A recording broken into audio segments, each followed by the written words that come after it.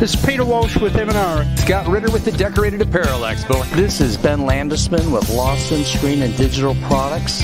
This is Deborah Sexton. And you're listening to the Two Regular Guys Podcast. Hosted by Terry Combs and Aaron Montgomery.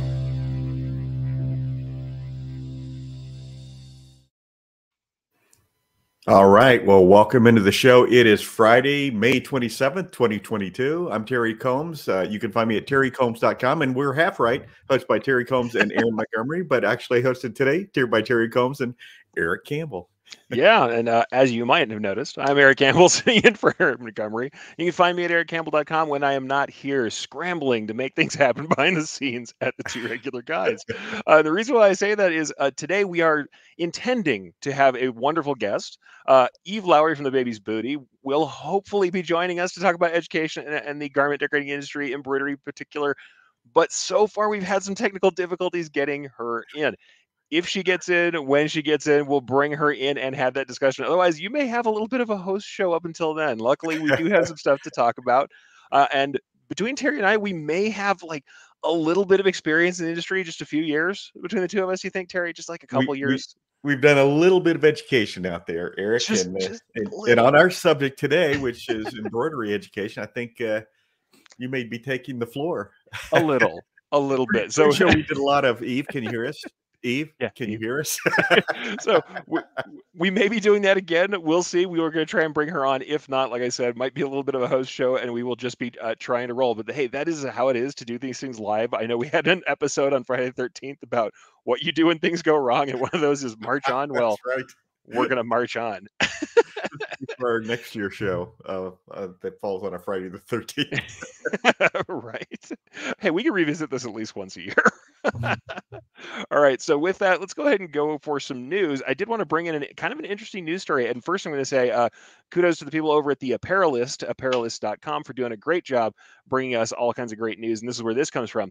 And this is actually a study stating essentially that U.S. apparel resale is going to double in the next 5 years. So kind of fueled by retailers, fueled by brands. So it's not just stuff that we're talking about, not just thrifting and all that. There's also a bunch of retailers and brands getting into the space. The U.S. secondhand market is projected to double in the next 5 years, reaching $82 billion by 2026, according to ThreadUp's 10th annual resale report conducted in partnership with Global Data. And while North America remains leader, resale is clearly now a global phenomenon. Worldwide secondhand apparel market growing 127% to hit $218 billion by 2026. The article goes on to discuss like major brands that are starting resale programs. I know if you've seen like REI has been doing this lately, and there's other kind of customer involved stuff going on with people moving more and more into this kind of resale space, which is interesting. So like I said, something that maybe it's not for all of us as decorators to talk about resale, to think that that's what we're dealing with. However, despite it being a little bit outside our real wheelhouse, I have seen lots of decorators talking more and more about the fact that throw away what we kind of call brand fill, the stuff that's meant to be thrown away, that's not going to be used multiple times, has been kind of decreasing. There's been much more kind of purposeful buying among customers. So it's something interesting to look at.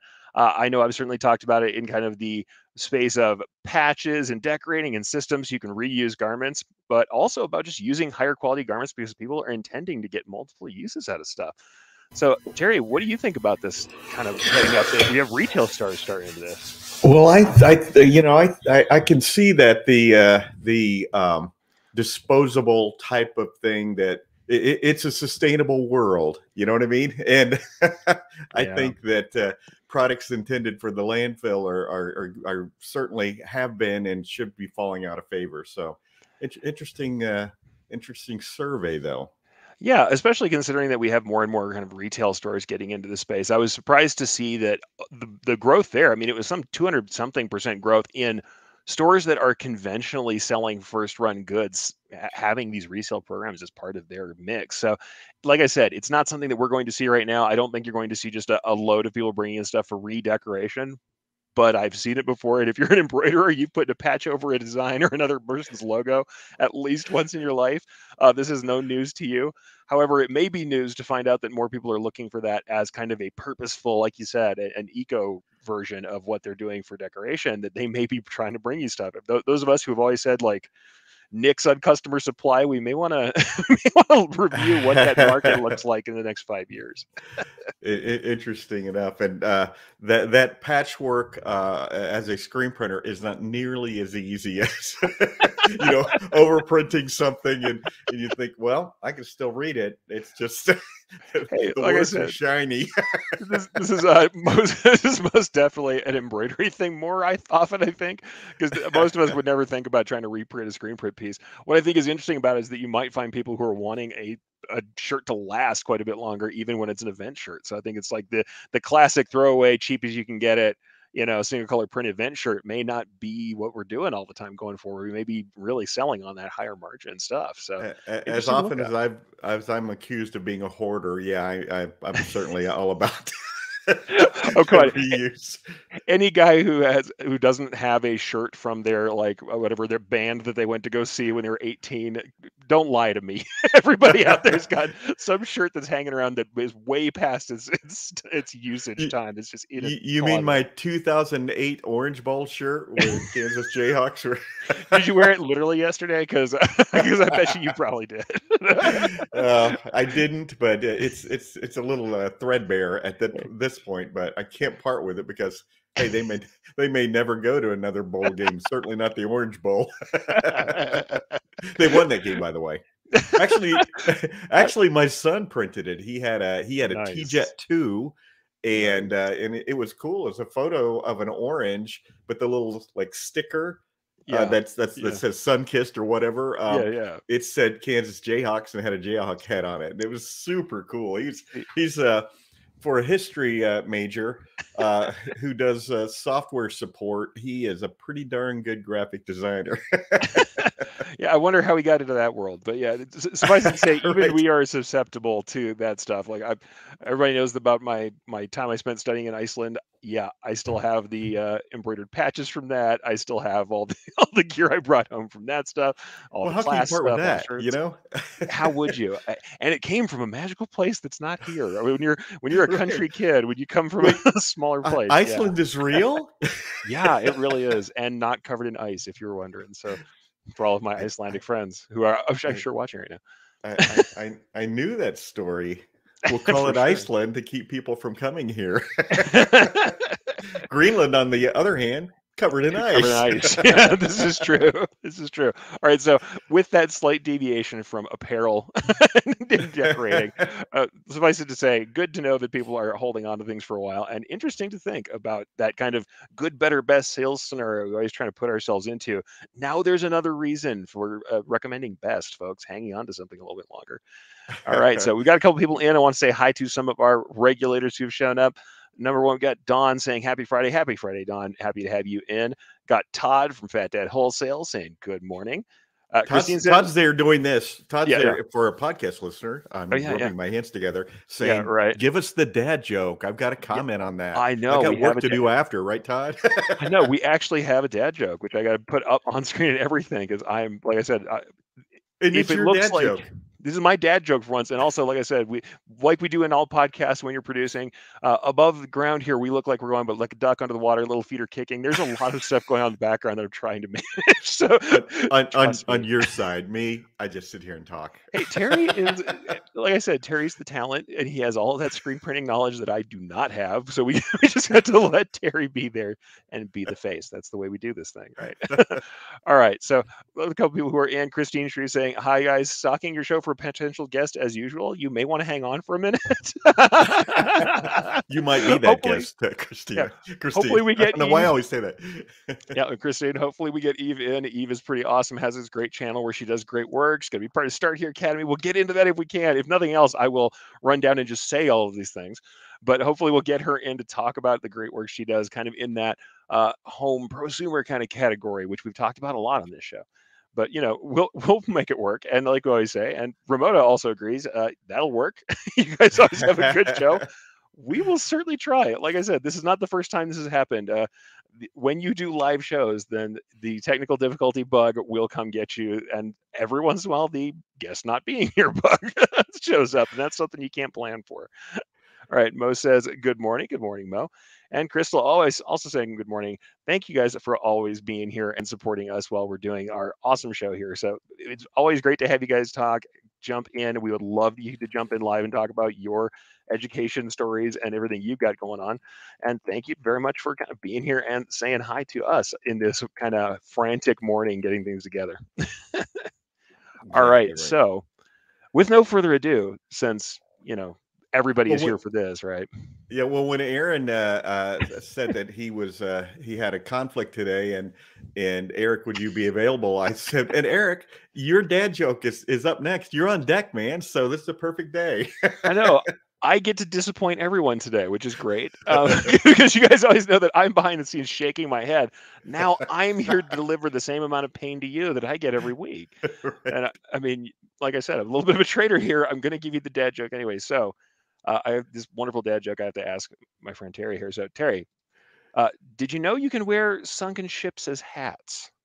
I did not know you could wear a sunken ship as a hat. I mean, I'm a hat expert. Trust me, I know. You are. It's easy because they are capsized. You can always tell your jokes because you always have in parentheses the explanation of what it means. I hate to do this, but the reason why I always put the explanations in these jokes, I actually think that it increases the pain to explain the joke because that ruins the joke twice. The joke is already bad. We already know the joke is bad. Explaining the joke ruins it twice, and that just makes the sting that much better. So, hey, I like the joke. I'm into the joke. We'll see. Of course, we have comments here. All right. Still no. Good morning from City King. Darn, y'all have a guest talking embroidery today. I'm out of town. Don't worry. We may or may not have a guest talking embroidery today, but we'll be talking about embroidery either way. Thank you, Cindy, for being in. All right. So, yes, thank you guys for showing up. Let's go ahead and kind of jump into the next section anyway. We'll do the roll, and then we'll just start talking about education. Yeah, and before we go any further, we want to thank everyone for checking out the Two Regular Guys podcast. We are always looking for new guests, even possibly today.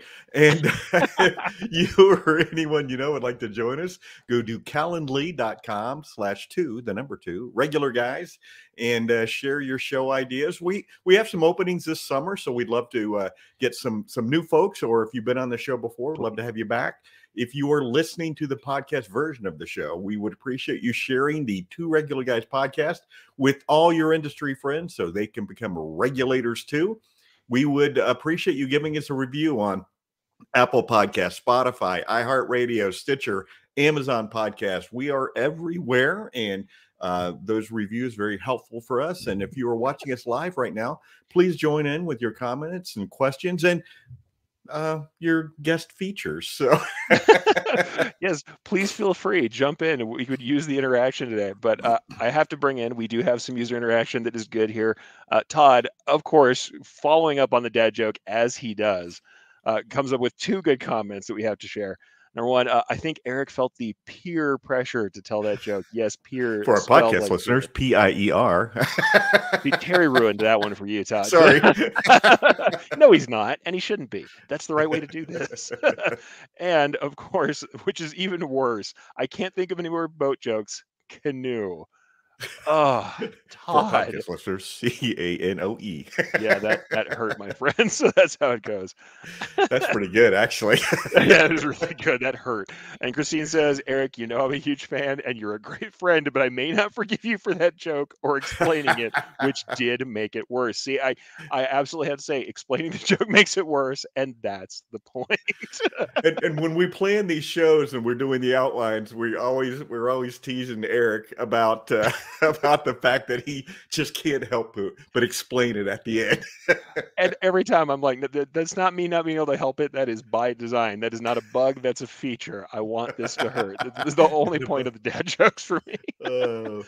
All right. With that, folks, I'm going to go ahead and give you a little ad we have from our good friend Aaron Montgomery and his business, and talking about OSG as usual, our success group. So we'll go ahead and grab that real quick, and then we'll jump into the rest of the talk for the show. So let's grab that real quick. So I want to share with you 3 mental states most business owners struggle to master. It's goal setting so that you believe it's possible, It's facing fears to be able to step outside of your comfort zone and finally taking action even when you're not sure what action to take. Now, 90% of the challenges business owners have faced have nothing to do with the nuts and bolts of running a business. It's not the accounting, the production, or even the marketing. It is the mindset. Those challenges are nothing to overcome when you are a business owner with the proper mindset. At our Success Group, we get to support decorators who are overwhelmed. For an investment of only $5, you can check it out for the first 30 days. Just head over to the website below to have more clarity and confidence in your business.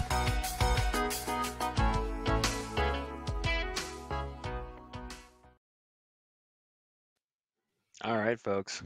So Eric, do you ever be overcome with wanting to say when Aaron says OSG to yell out, "Yeah, you know me"? Is that every time he says it?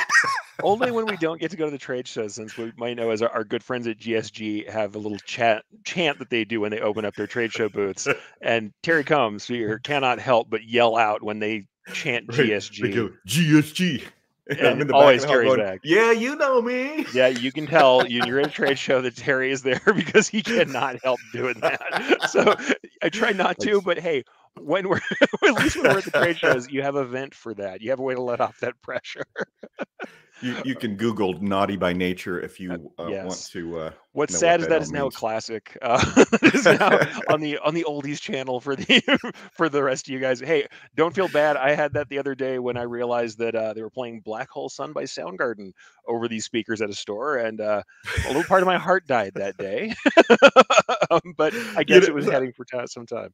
So I saw somebody post recently. They're like, they were playing all these great songs, and then I realized I was listening to an oldies station. It's happened to the It's like, best of us. all my favorite songs are now oldies. So, well, needless to say, that's That happens. that's my life. But so so Eric, I have thought about something that I never got a chance to ask you. You know, I do my All screen right. printing class. I do my screen printing classes, you know, and just last week I was in Chicago for another Atlas Screen Supply sold out Yeah. class. They sell out just about every class that they offer there.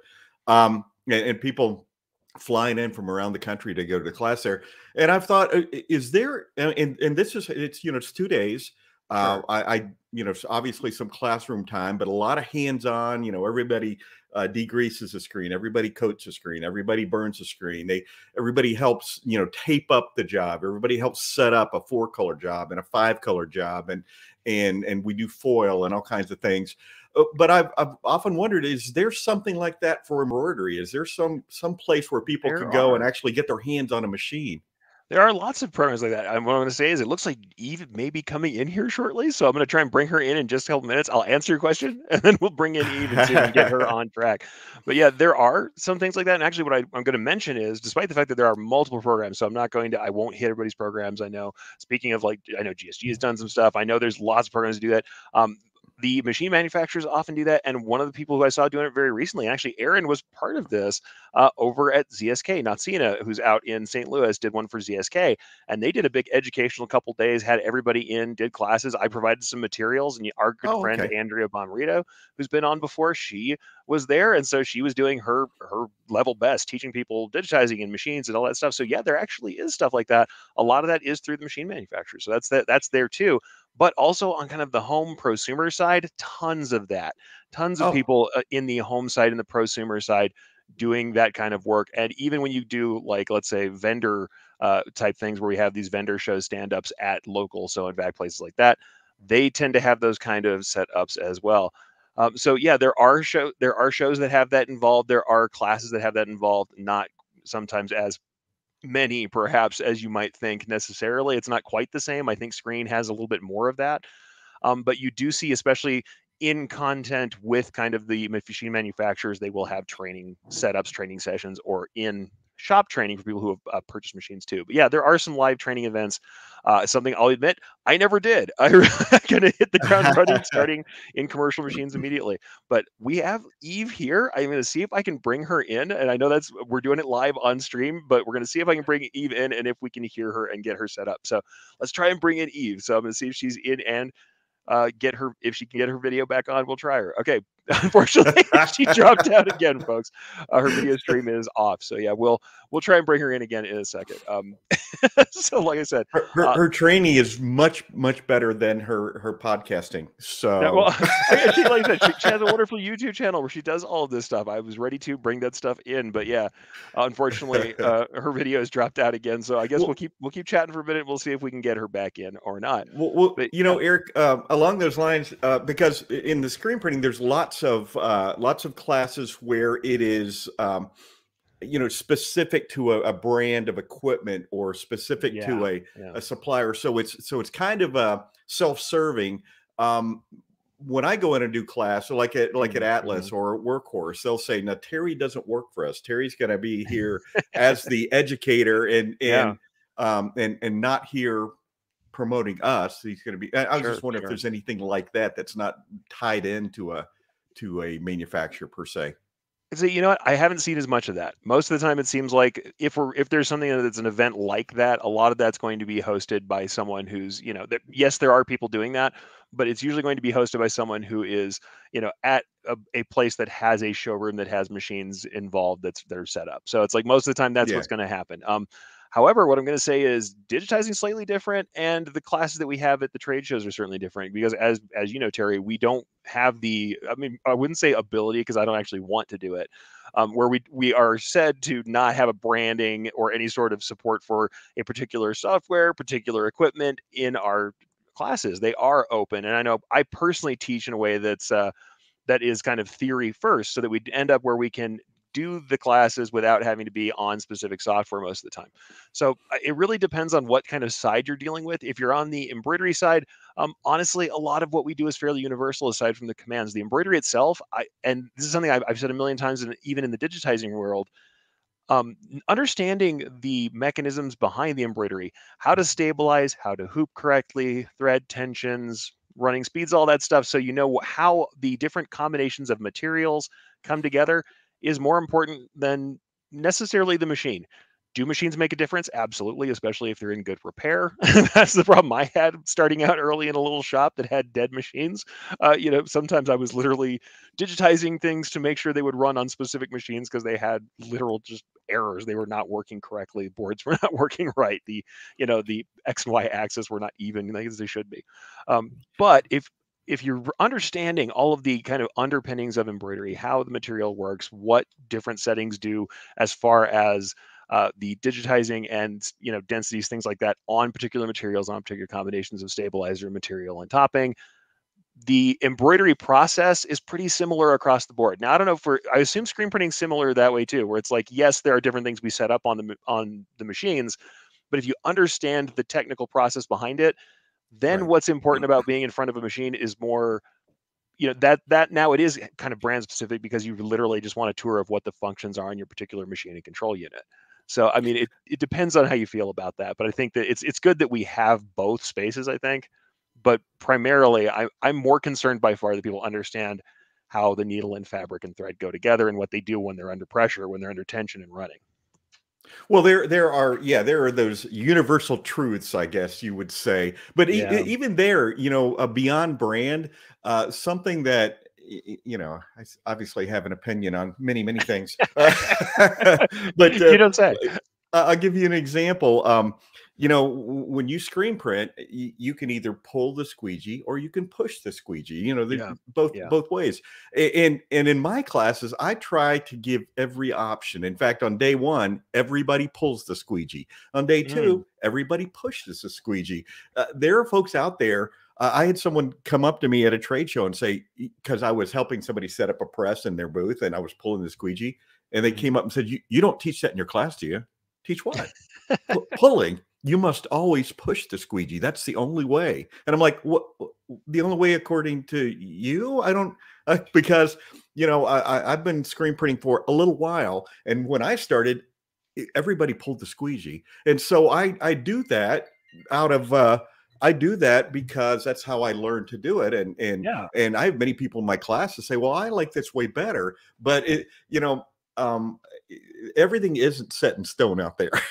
No, totally. So, I think that, and we see that all the time, especially when you have the large range of people going from, and especially in the embroidery industry, you don't see, and this is, and you can correct me if I'm wrong, you don't see a ton of people who necessarily in the screen print, at least I don't see as many who are what I would call true home screen printers. Like, I don't see as much of it. I know there's the whole joke about the old Udo machines and stuff, but yeah, like, I don't see as many people in that industry. Whereas in the embroidery industry, there's a wide range of people who have different aims and goals, who are everything from a bedroom in their house to a commercial building, and they may right. have the same equipment. You may have a commercial piece of equipment in that bedroom. You may have a home style or prosumer level machine in that commercial building. And so there's a wide range of practices that really kind of bleed across. And it wasn't always the way, but it seems like it is now, where people are starting to understand that that's a spectrum that's going on. Yeah.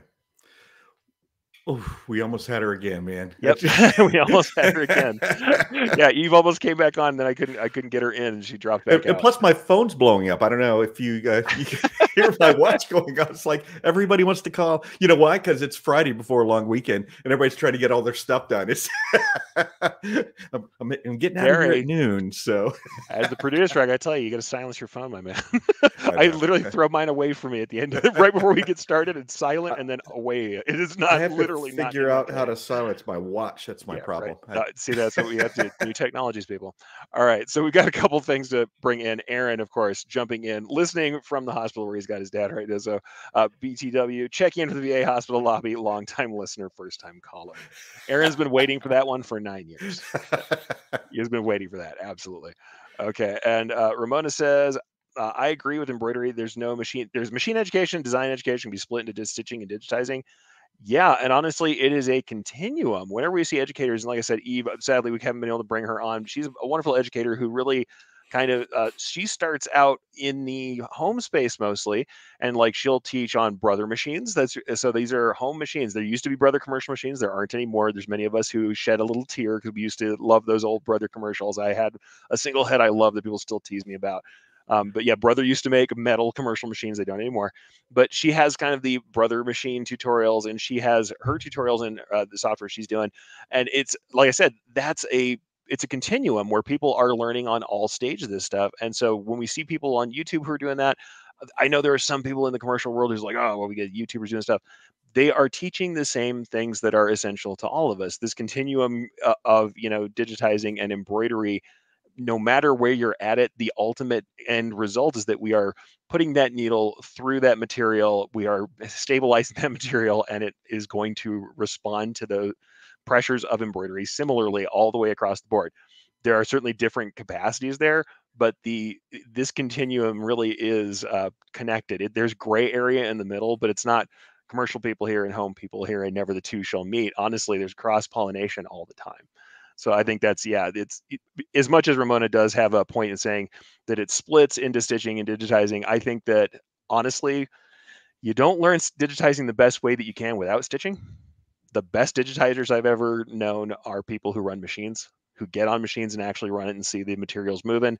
And the best embroiderers I've known know enough about digitizing to communicate with the digitizer about what's going on in the file. Well, and along those lines, and I'll go back to a screen printing reference. Yeah, please. I would always have I'm from a time also where you had multiple artists working for you when was a large screen printer. I would always have the artists spend a day working in the screen room. I'd always have them spend a day out where they're setting up the presses and pulling or pushing the squeegees, and because creating the art and creating the films is one thing.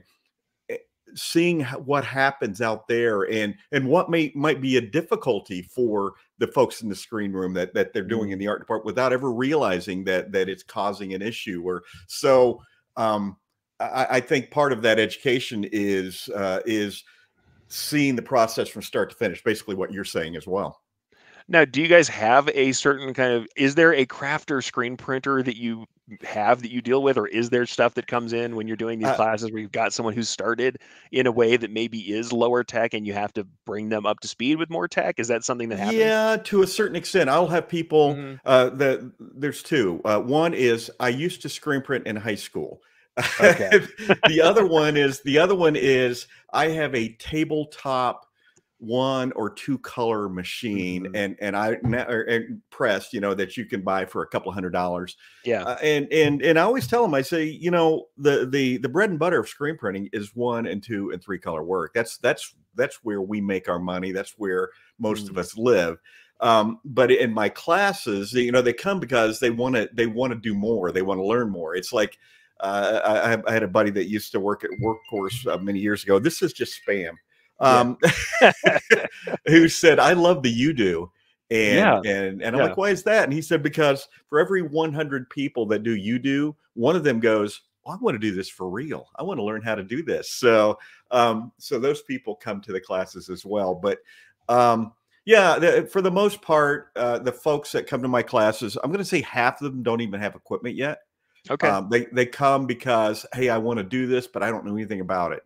And I think most of them, by the time they're ready to go, they're putting a package together and buying it and saying, hey, I can do this. I printed this shirt and I printed this shirt and I printed puff ink and I did some really cool things. And obviously many of them go out there and become very successful.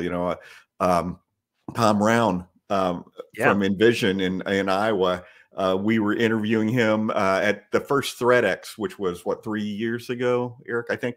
I think so, yeah. And I said, Tom, how did you get started in business? And Tom's a very, very successful screen printer, embroiderer, entrepreneur. And he goes, well, I came to your class 8 years ago.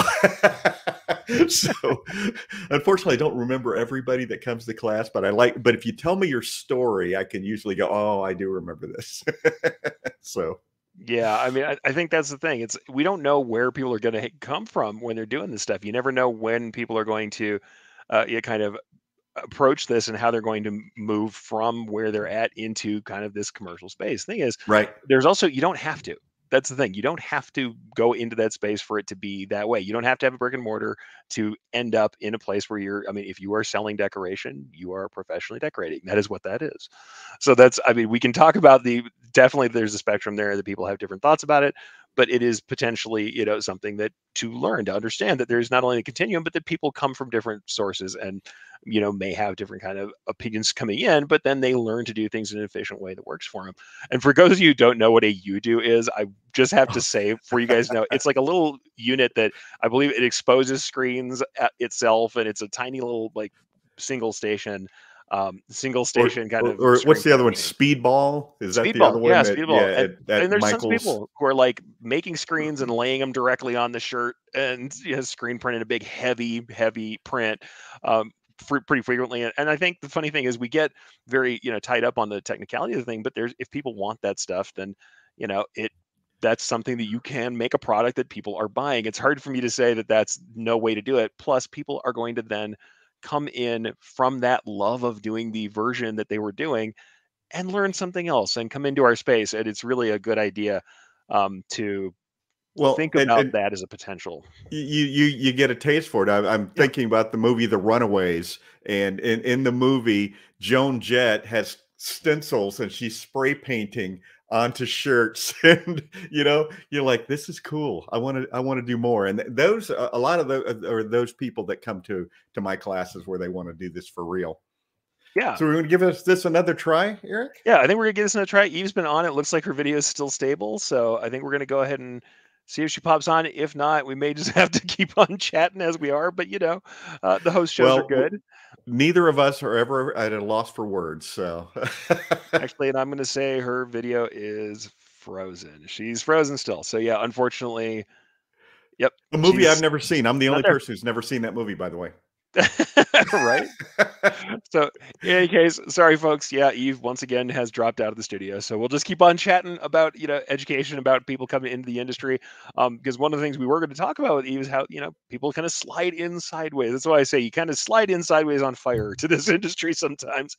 You don't necessarily intend to go here. I know Terry, you have to favor us with the way that you describe your degree because I love it very much. Oh, absolutely, absolutely. Armed with my degree in journalism from Ohio University, I accidentally became a screen printer, and that's where Fantastic. we all came from. A Nobody lot of grew us, up yeah. saying, my goal in life is to be a garment decorator.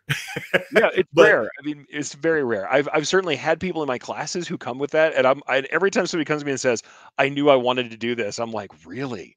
that's Let's weird. sit down and talk to Never you." crossed my Because mind. yeah, this was never a thought for me. This was never a thing I intended to do. Not that I don't love it, and not that I'm not happy. Once you're in, like I said, you're always in. Yeah.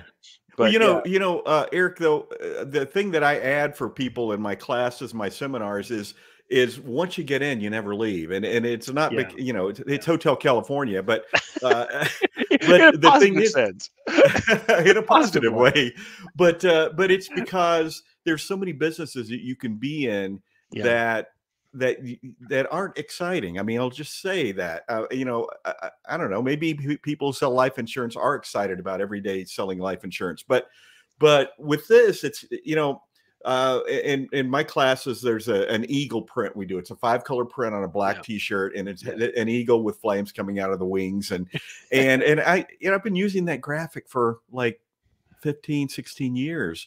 But but every time I print it and do that highlight white and lift the screen, I look at it and go, that's cool. And how many True. jobs can you have out there in the world where you finish something and go, that's really cool. That's awesome. Oh no, Uh, very similar feeling. Last week I was messing around with some textures. It was trying to teach people how to make some kind of faux, rough, destroyed, distressed textures in digitizing. And I'm just playing with the software. I jump into the software, I throw some vector lettering down, and I started playing with some stipple stitching and some custom motifs.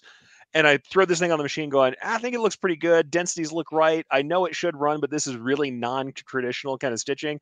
Spun it off, threw some spun polyester thread at it, so I had a little bit of fuzz. And I pulled this thing off of the little machine that I'm running. I'm just like, that's pretty cool. I need to make a shirt. I need to make a thing for myself. Like, and usually, do I ever? No. Do I ever make myself something? No. But do I ever pull that thing off the machine, still watching it stitch, and when that's pretty cool? Yes, absolutely, every time. And it's surprising how many times that we'll have that experience. And that's like what 20 plus years down the line. And we yeah. don't need to mention how many years for Terry down the line it is since his first screen print because I'm nicer than that. My new But yeah, line is I started screen printing in a previous century. I kind of leave it laying right there. let everybody write their own jokes. You don't have to, you don't have to do the work for them.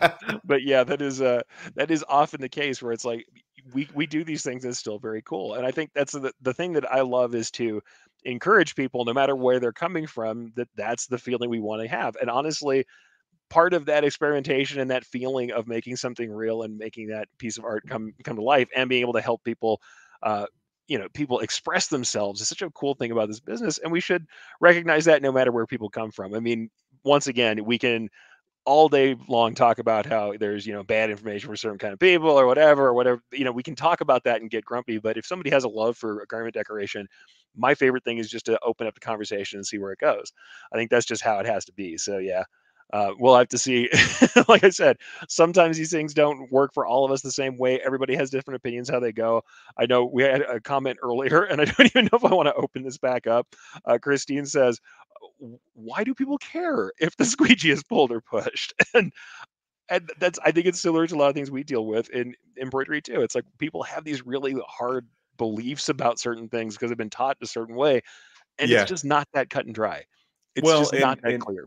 and part of it too is beyond that. It's like for screen printing, I'm sure it's true for all decoration methods. There are people in the industry that want this to be rocket science because I've dedicated my life to it, Yeah. and I want it to be complicated and only I can do it. And here's what I say in response to that: it's just a T-shirt. Nobody dies. Everybody relax. All we're doing is printing T-shirts. Yeah, I mean, I think that's the case. That we have to remember that that's one of those things. Now, Aaron says, "Is it a Mac or PC thing?"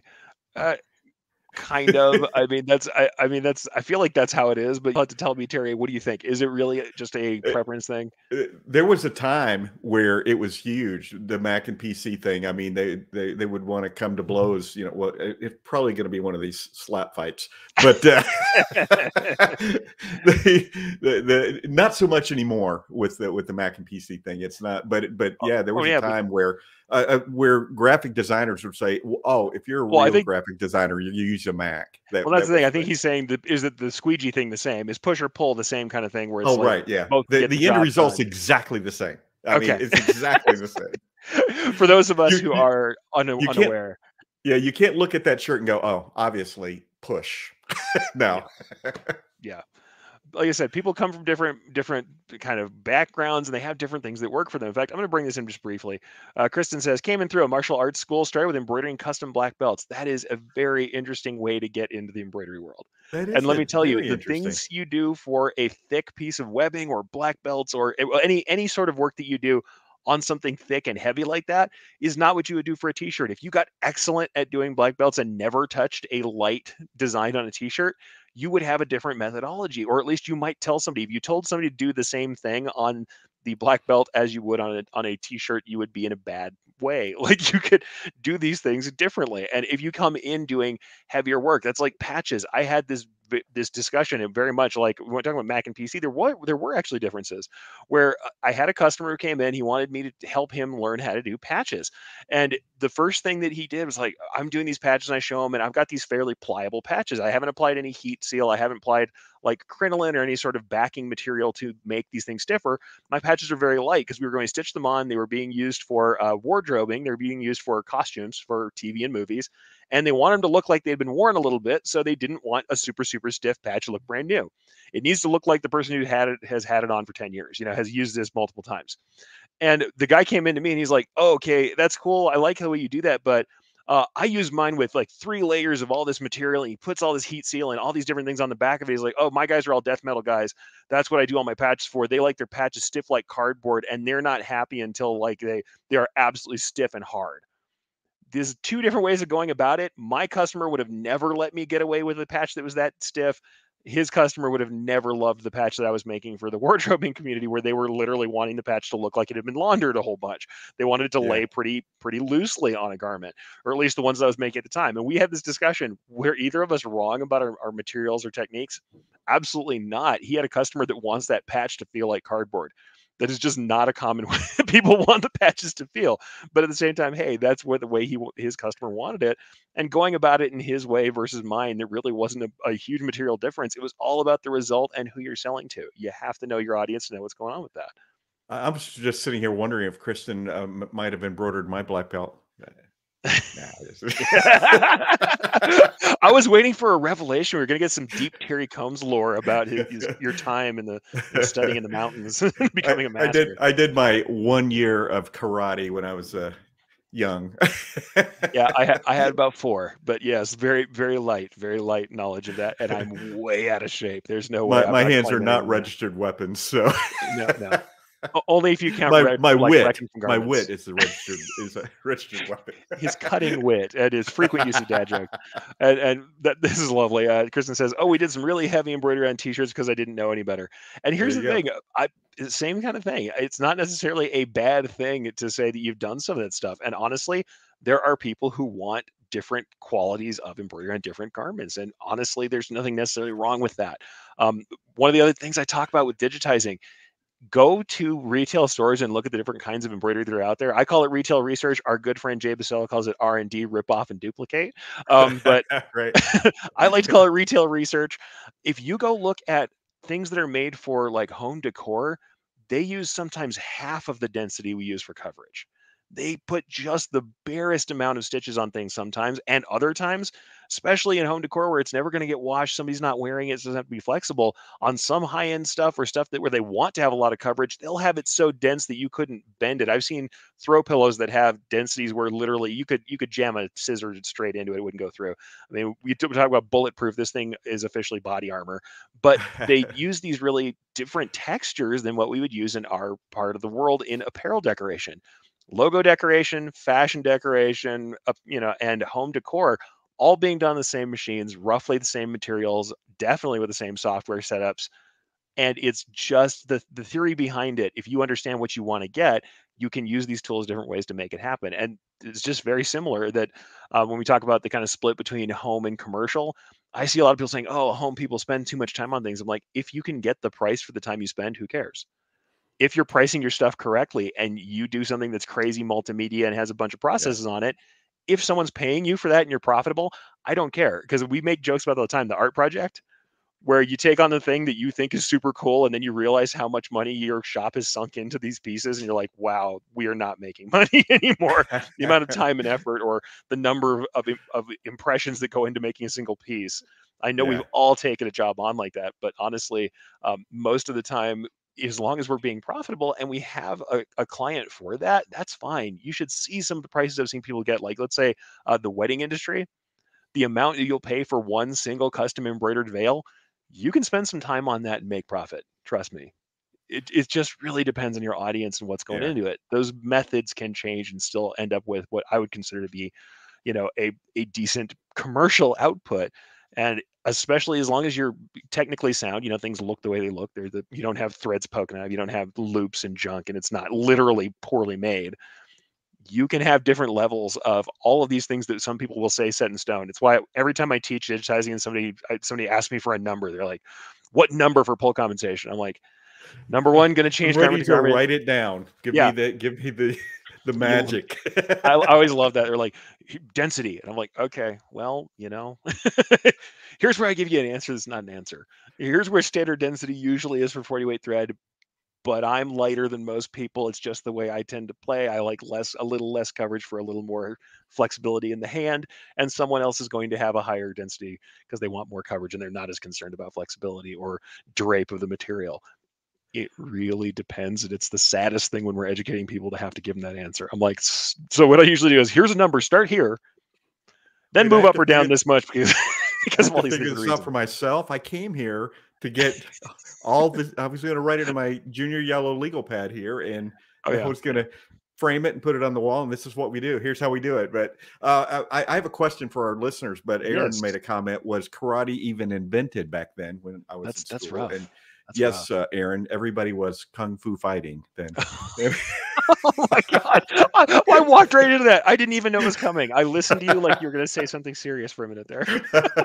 No, here's my serious question for the listeners. Yes. How judgy are you guys when you go out in public and look at any type of whatever decoration you do? How judgy are you? And I know the answer, very. You can't help it, right? It's hard. It's hard. But here's the thing I'll say about that too is like, frankly, when I look at other things, the half of it is me going, oh man, I can't believe these big companies can't get their decoration right.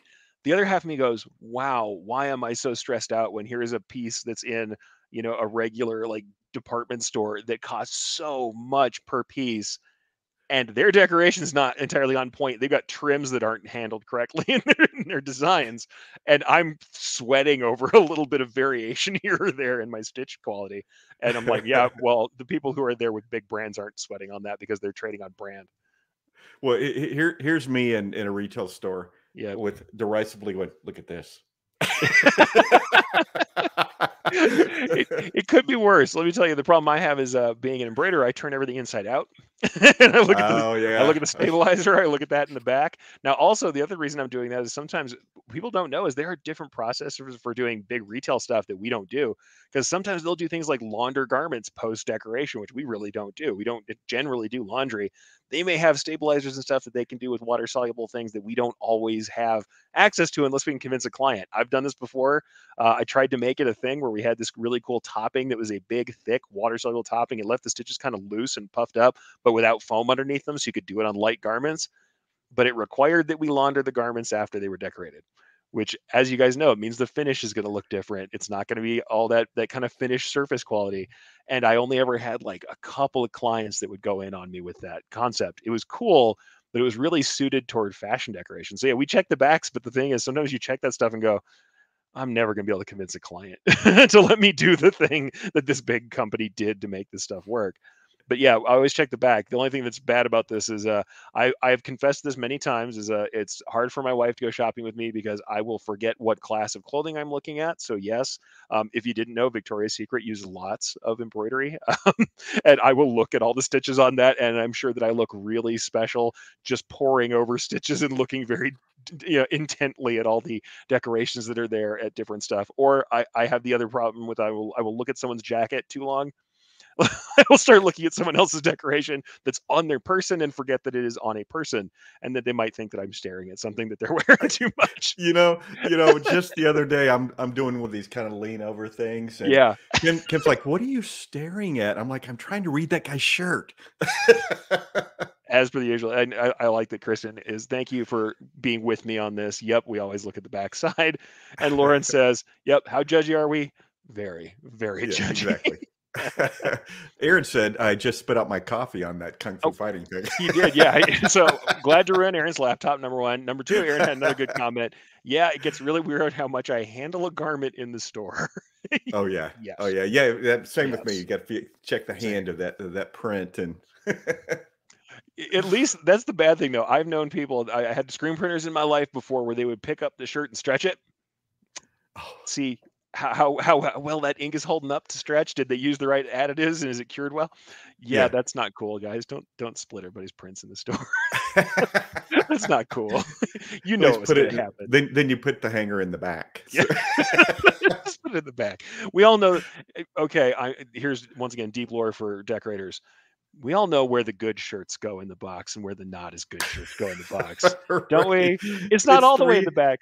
Right. Up it's from the 3 bottom. a.m. and you're printing shirts. Yeah, we know what's in the middle there. You know what's in the middle of that stack. Don't tell me you don't know. We try and do better, but every once in a while there's one of those middle stack shirts. It's saleable. It's in there. Yeah. It's in there. It's just don't put it on top. Just don't put it on top. You got to have that opening the box experience that we all know. Yeah. I think I let new print smell. That brand new print. We got It's like taking the plastic off the front of your iPhone. Yeah, it's just the opening of the box is the perfect print. Right. Yeah. You don't get to experience that more than once. It's just until you get the clients who know about the middle stack shirt. That's not cool. You guys, that's hard to do to somebody when you're in the showroom and they start filing through the stack to make sure. Like that's why you have to make sure your quality is good all the time. All right. Exactly. I'm not advocating for the middle of the stack shirt. I'm just saying it happens sometimes. All right.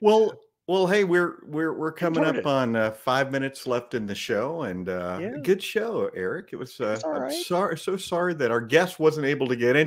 For all of our listeners, she kept trying. She would pop on, freeze, pop off, pop on, freeze, pop off. So Eve, we would love to have you back another time. Absolutely. We're terribly sorry that happened. Thank you for trying so hard.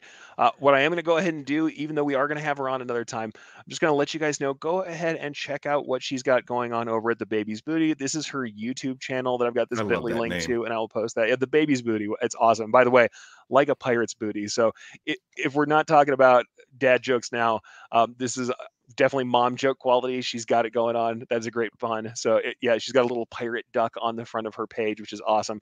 Yeah, go check out what she's going on there. In fact, I'm going to go ahead and I will go ahead and share the screen so you can see what we're talking about. This is her channel up here, and I'll bring this up real quickly.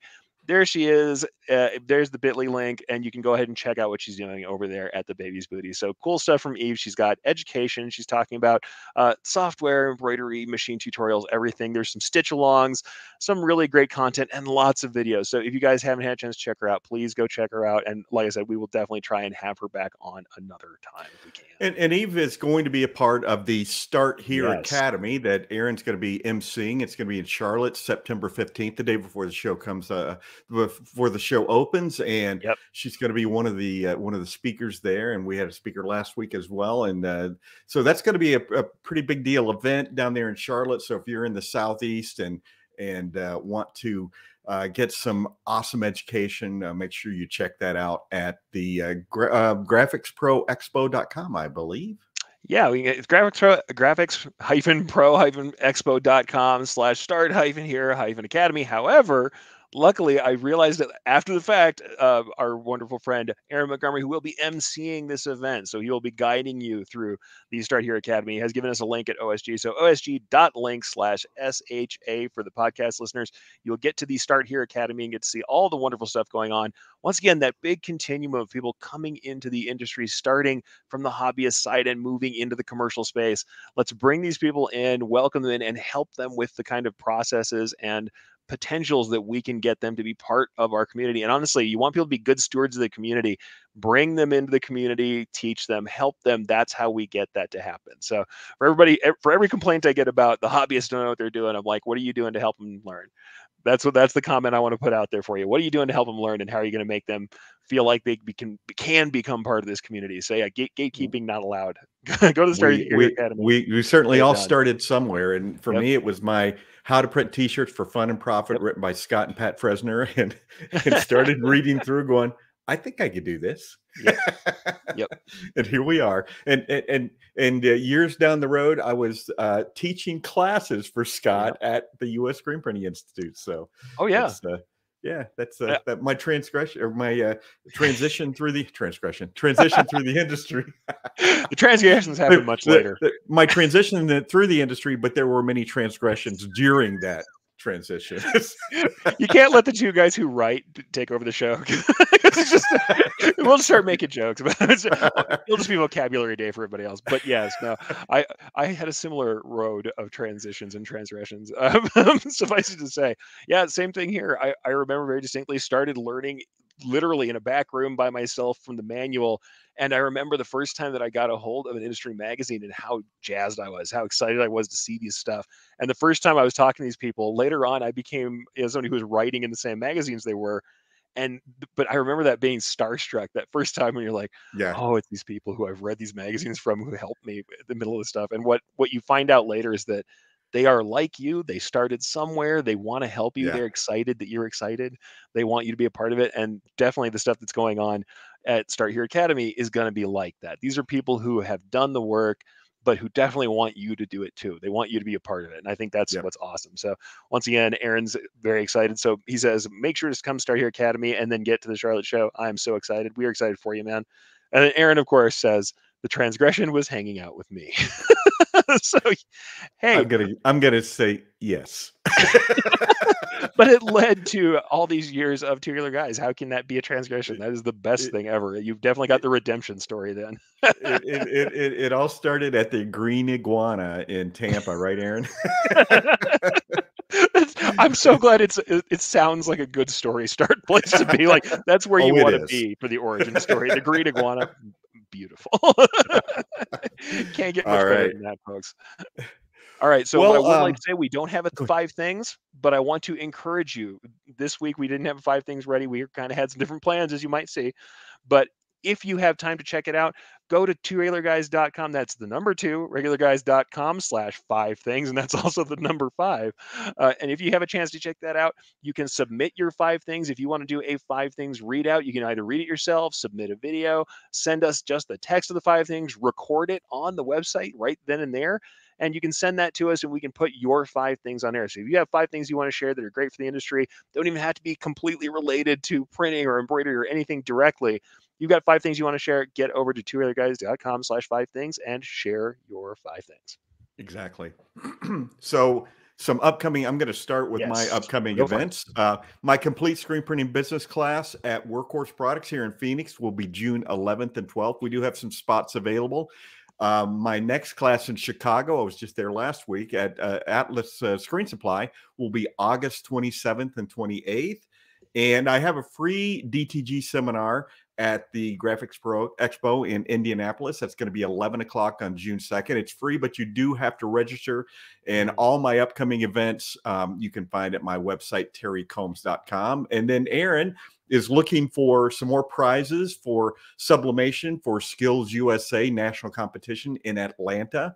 That is going to be June 22nd and 23rd at the Georgia World Congress Center.